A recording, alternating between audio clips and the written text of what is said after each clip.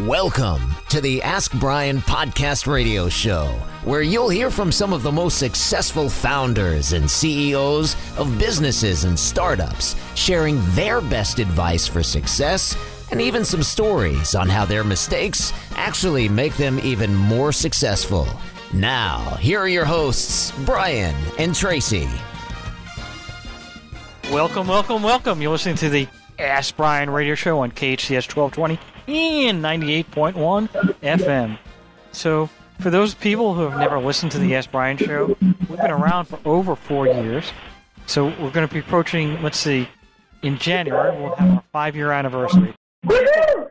Woohoo! Yeah! Go! Are you excited? excited? I'm getting weird looks from Emily. Anyway, for the Ask Brien radio show, people have not listened to it before, including maybe our guest. Each week we have an interview with either a startup person, a founder, or somebody that can teach something to our audience, because that's our goal. Our goal is to help people in business in some related manner, and we're have a very distinguished guest today. But before we do that, when I was younger, we start the show each week the same way. People were always asking, name of your show is Ask Brien. You're not Brian. And it's spelled B-R-I-E-N. And other than, going down to the pub and meeting Mr. O'Brien or my friends that were Brian, B-R-I-A-N or B-R-Y-A-N, nobody spelled the name B-R-I-A-N for a first name. So we always go through that scenario, and some people that haven't listened to the show, they want to know. And our engineer, because begins with an E, although I've never seen his engineering degree. Do you have an engineering degree? I have a degree in communications. Well, it's not an engineering degree. No, but it fits. It's more important to have a degree I think it's a hypothetical when you work in radio. It's a hypothetical engineering degree. I was part of the radio club, so it works. Well, none of those have an E. My degree, too, is in communications as well. So what you're telling me is me and you, Traci, are cut from the same cloth on that one. So, yeah, it worked. Is the cloth big enough to go around both? Anyway, so we have some questions the audience wants to know. Besides the engineer not having a degree in engineering, they want to know why we use E in Ask Brien. Why not spell it B-R-I-N-Y-N? Or why not for this show, why not Ask Peter, since that's my name? Well, there's a number of words that are almost the theme of what Ask Brien stands for. One of them was engineer, which happens to be, me and Emily, who would be his engineers here. Empathy would be another one, which he wasn't being very empathetic towards me or Traci on the fact that we both got communication degrees. Why should I be empathetic with that? Because it's just be nice. He doesn't know how to be nice. Apparently. Scratch that off the list. That's from my legal background. Aggressive. Others are effort, because we give 100% effort in everything we do here. Well, I expect 110%, but that's okay. Outside of that, we also have experience, because everybody on the Ask Brien show that's a guest is experienced in whatever they do. And then there's enthusiasm and excitement. Excitement! Woo! I was trying to warn you. Enthusiasm is my favorite, in case you're wondering. No one asked me, but I'm just going to tell you. I was literally trying to warn you, Emily. Well, there's still one you're missing and a new one that we're going to add. Ooh, well, I think there is, let's see, effort, experience, and we got the enthusiasm and the excitement. Was there, experts, because everybody's an expert on Ask Brien. Bingo. So we have a new one today. What is the new one? We have a new one, Trace. And okay, I think you're going to like it, because when you think of the Ask Brien theme, the Ask Brien theme is all about educating business owners about something. We educate business owners by having an experienced startup person explain how they were able to make it. We have an education to explain to people how to do various services or how to do various things. So each week we try to educate our audience. So we are now adding E, educate, and the engineer will be tested probably 19 times between now and next Thursday to make sure he has it, because I figure if you go 19 times, just like remarketing, eventually it'll sink in. Well, the good thing is I'm an educated gentleman anyway, so it works. An educated communications major who's trying to become an engineer. Not a major, got my degree, bachelor's. I guess it's acceptable for a degree. And you missed the biggest one, by the way. Well, I missed one. What was it? Oh, good Lord. Emily begins with an E. Anyway, so we have our guest, Lauren Cohen. Are you awake now? Wow. Traci, did I wake you up? Yeah, I'm here. I'm good. Otherwise, I'd have to scream louder like the screamer from Saturday Night Live. Sam Kinson. Yeah, let's not do that. All right, so Let's not do that. I'm good. now for the real stuff where we're going to really teach people. Lauren, you have a very, very extinguished background. I know. Extinguished. That's right, because you're over. Let's not extinguish it. It took me a long time to get it. I thought you were over the legal career. No. But anyway, so background, I did see that you have a legal background. Besides that, what other background do you have? And Well, I'm a lawyer in Canada and the U.S. both, and I'm also a realtor. So those are my main licenses. Now, the reason why we had you on the show today was some people are in the real estate market in California and other places in the United States, and it's very, very hot, and it's very, very expensive to buy places with the real estate. So what we had you on for is there are people that would like to invest not just in Los Angeles, California.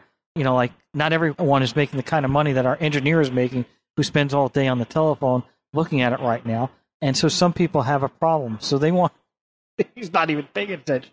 Okay, so we wanted to know how people can invest in other countries. In the banking system in America, you typically would get a mortgage through a bank, and or sometimes there are other people that you can invest from. Does it work the same way in Canada? Oh, Canada. Well, Canada is an easy one, but you don't want, if you want to avoid expensive real estate, I don't think Canada is the place to go.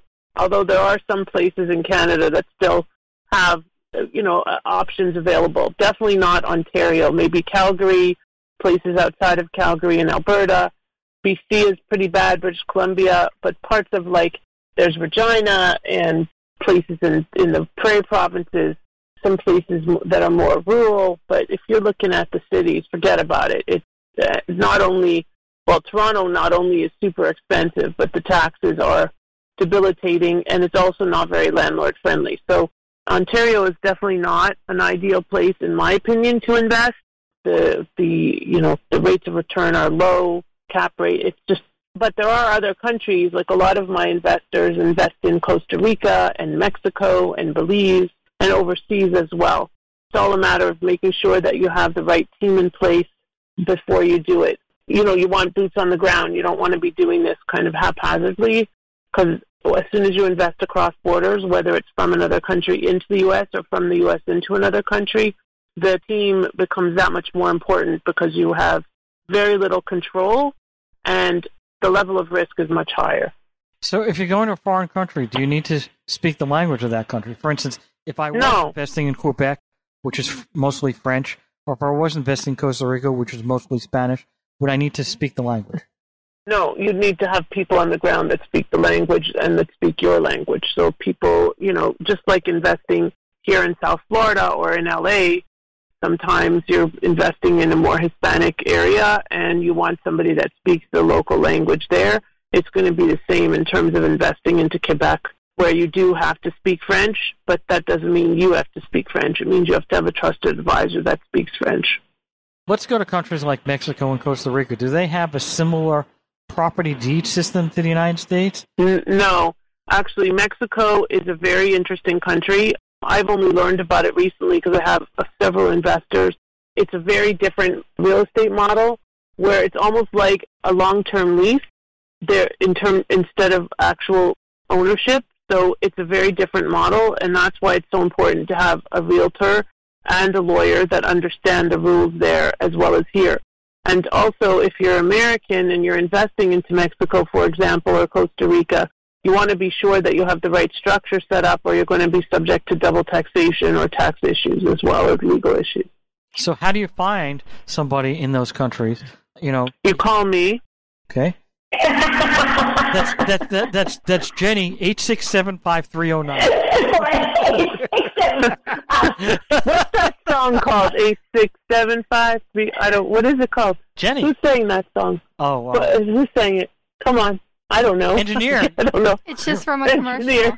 It's what? It's from a commercial. No, it's not from a commercial. It's a song. No. Oh my goodness! These people are so young. Google. These people are so young, they don't realize that. They don't know. Oh, that's so sad. Oh my God!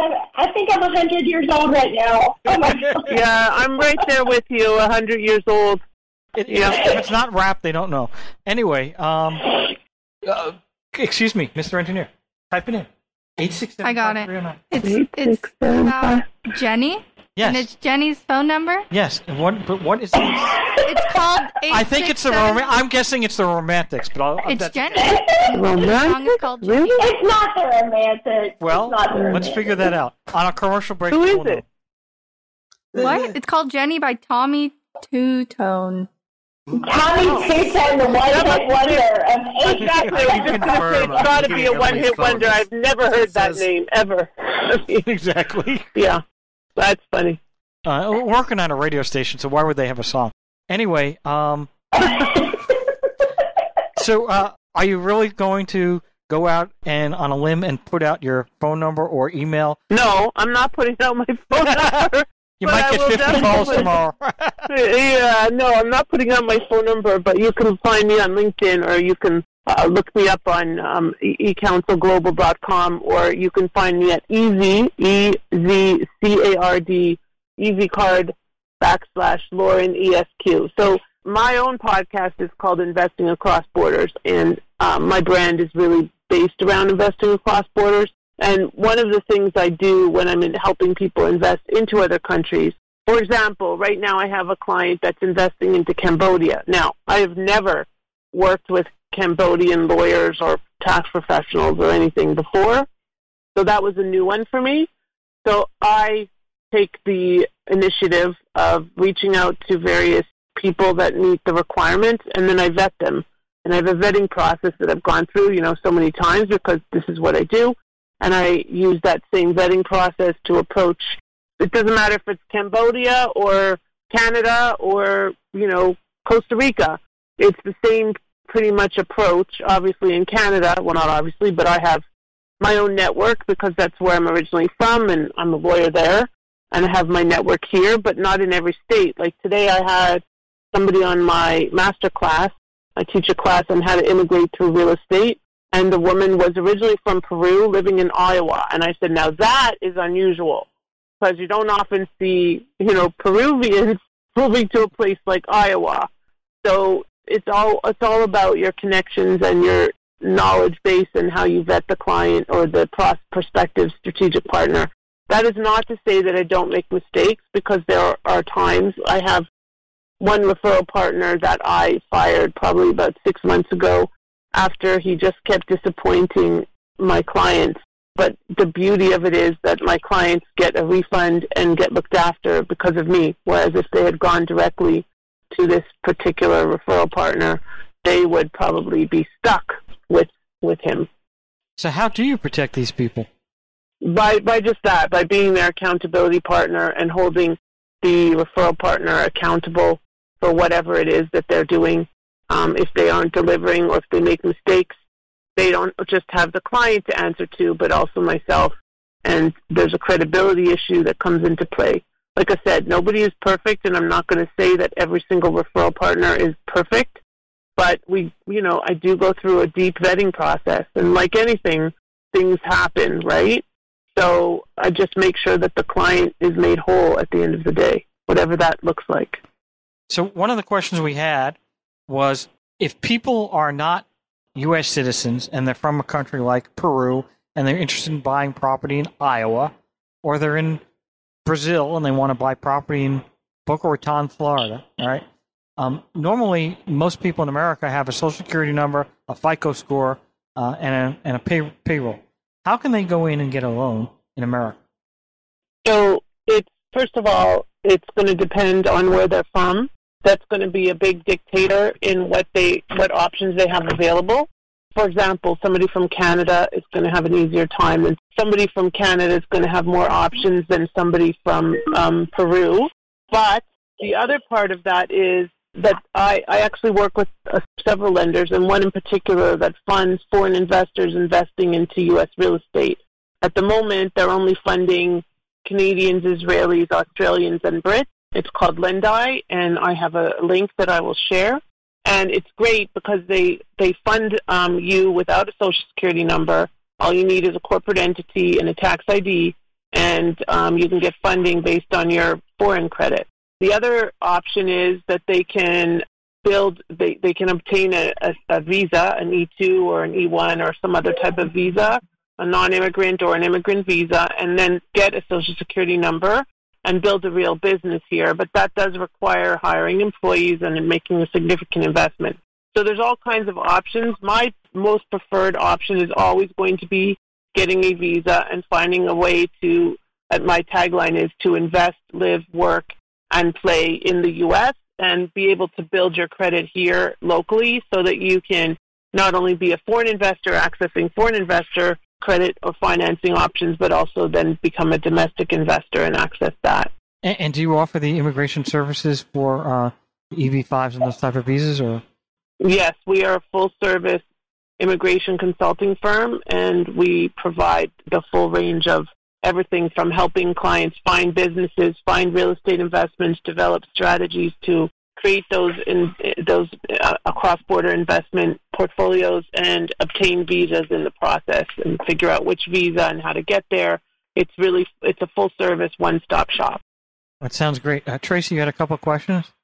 Right. So I just wanted to chat female entrepreneur to female entrepreneur and ask you about your journey to where you are in your business right now in terms of starting, running, founding your own business successfully. Tell us how you got where you are. Sure. So I am originally from Toronto, and I've been down here in South Florida for over 20 years now. And when I first came, it was very challenging because I was a licensed lawyer in Ontario, but not in the U.S. yet. And actually, the first time I came was back in the 90s when some of the listeners probably weren't even born. And then I went back to Toronto and came back here. But the point is that it was a struggle because I couldn't work in-house. I couldn't really be a full-fledged lawyer. I didn't really know what I wanted to do. I didn't even know that I was an entrepreneur at the time. I was kind of like, oh, what do I do? I was like a paralegal, a glorified paralegal. That wasn't good enough for me. So I got my license, and then I became a realtor, and I did all this stuff. But really what catapulted me into the business I'm in today was the reality that I was hitting brick walls in my career. And then I went on my honeymoon with my now ex-husband to Thailand. And on the way back from my honeymoon, he was put into immigration jail, expeditiously removed, and subsequently deported. And that pushed me into the immigration world because I was like, wait a minute, I don't want this to happen to other people. And wow. So yeah, if I hadn't experienced it, I mean, I remember it like it was yesterday.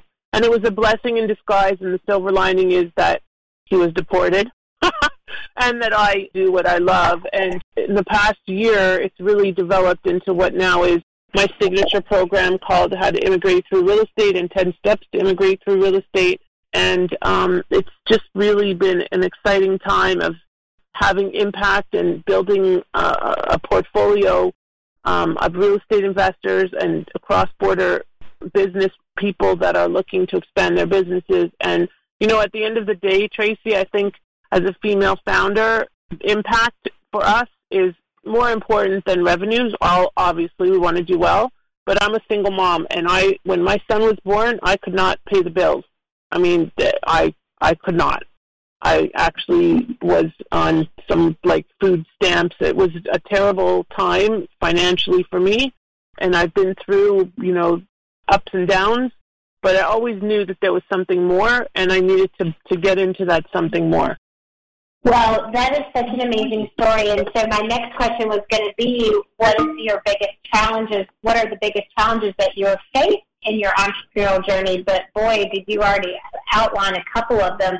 So I think I might want to reposition the question to say, how did you overcome those obstacles? So, for example, starting out with not being able to pay your bills, but still continuing that vision to know that you could be successful. What are some of the things that you used to get you through that difficult time? Prayer, a lot of, prayer and perseverance, and My dad also was very ill.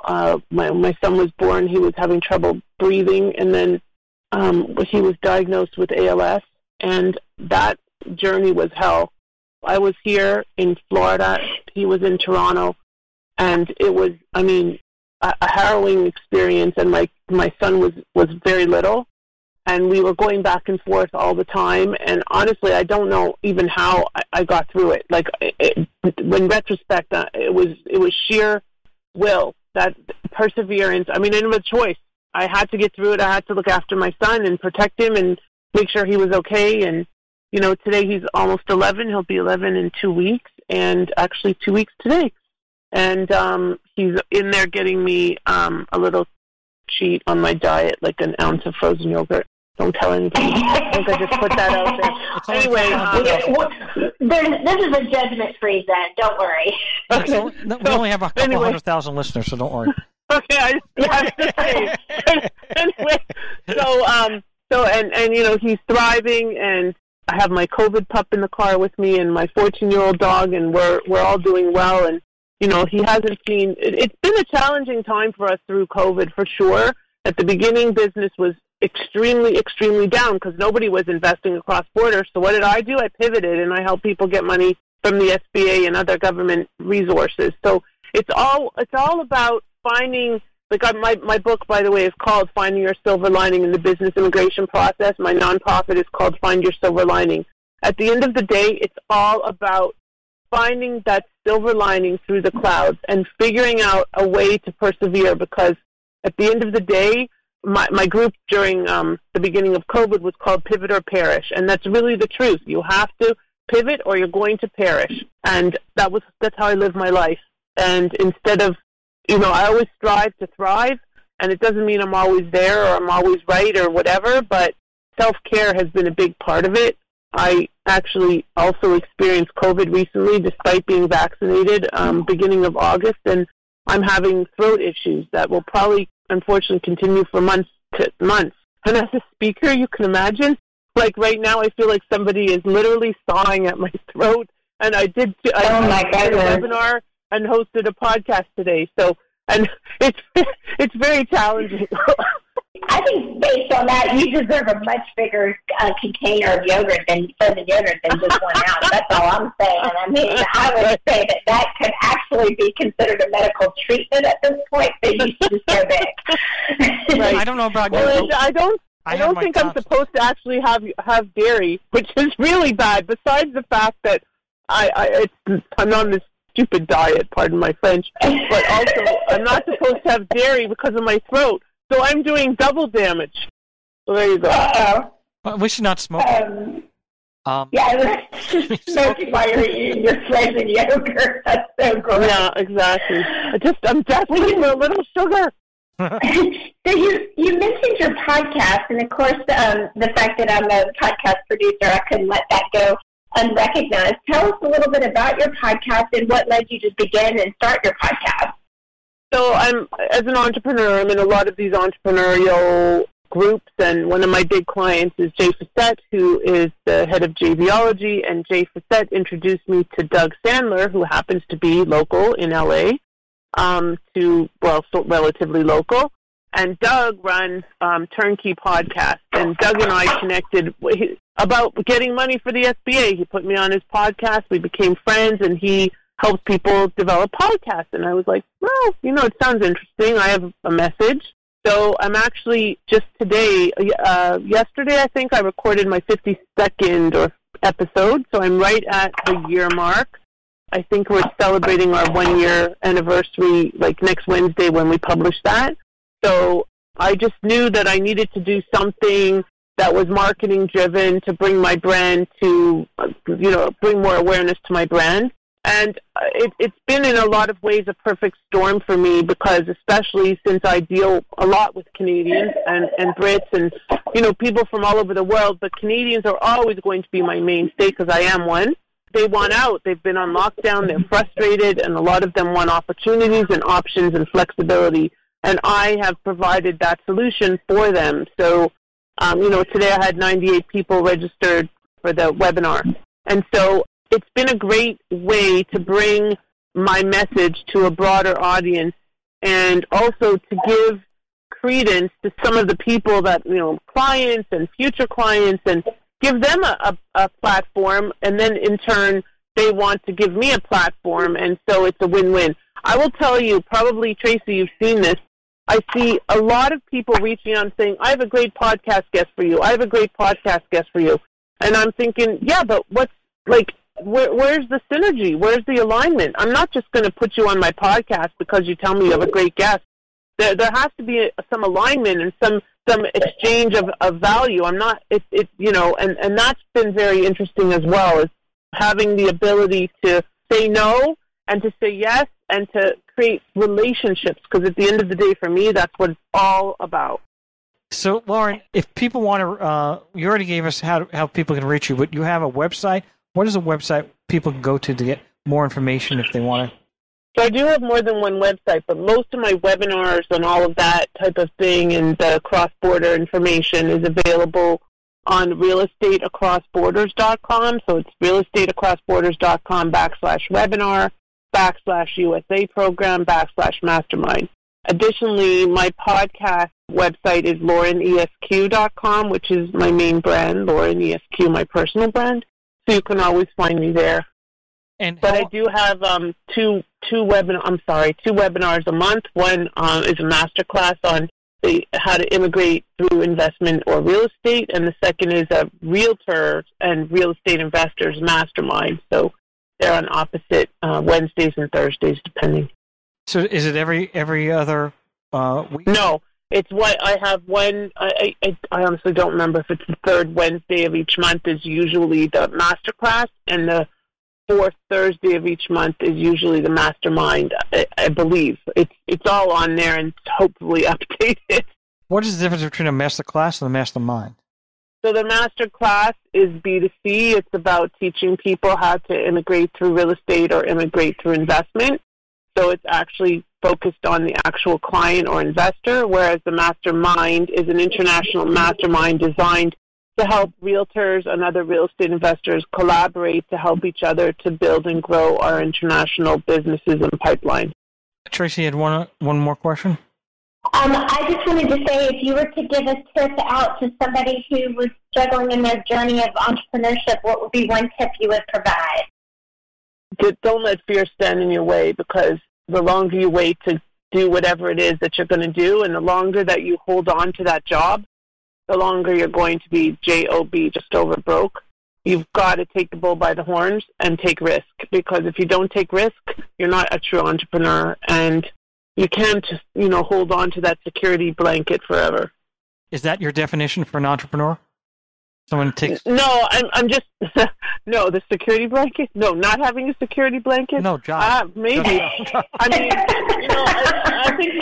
I think my definition of entrepreneur is pretty close to my definition of insanity. They're very closely aligned, aren't they? Very, very closely aligned. You're the best. Thank you so much. There's a very high correlation, I guess. And myself, too. I mean, I'd have to be insane to do this show and to be a lawyer. And I try to do both sometimes. We have about 30 seconds left. So your biggest challenge, you already told us. What is your goal in the next 5 years? My goal in the next 5 years is to be able to provide these services on a grander scale to people from all over the world and help them to really pave a path to successful investment and business expansion across borders, and to be able to travel freely across borders myself without all these crazy restrictions that are going on right now, and to continue to hopefully participate in making the world a better place. Well, thank you very much. You've been an excellent guest. Appreciate it. We'll have you back on later, because there's a whole bunch more questions I wanted to get into, like if I wanted to invest in foreign countries, what I would need to do as an American citizen. A lot of people would like that angle, so maybe we'll do that in the near future. Thank you very much. Thank you for tuning in to the Ask Brien Radio Show. You can listen to us every Thursday on KTHS AM 1220 and FM 98.1 or via Facebook Live or anytime wherever you listen to your podcasts. Visit AskBrien.com to join the conversation and ask us your business questions, and we'll answer them on our next episode. That's AskBrien.com.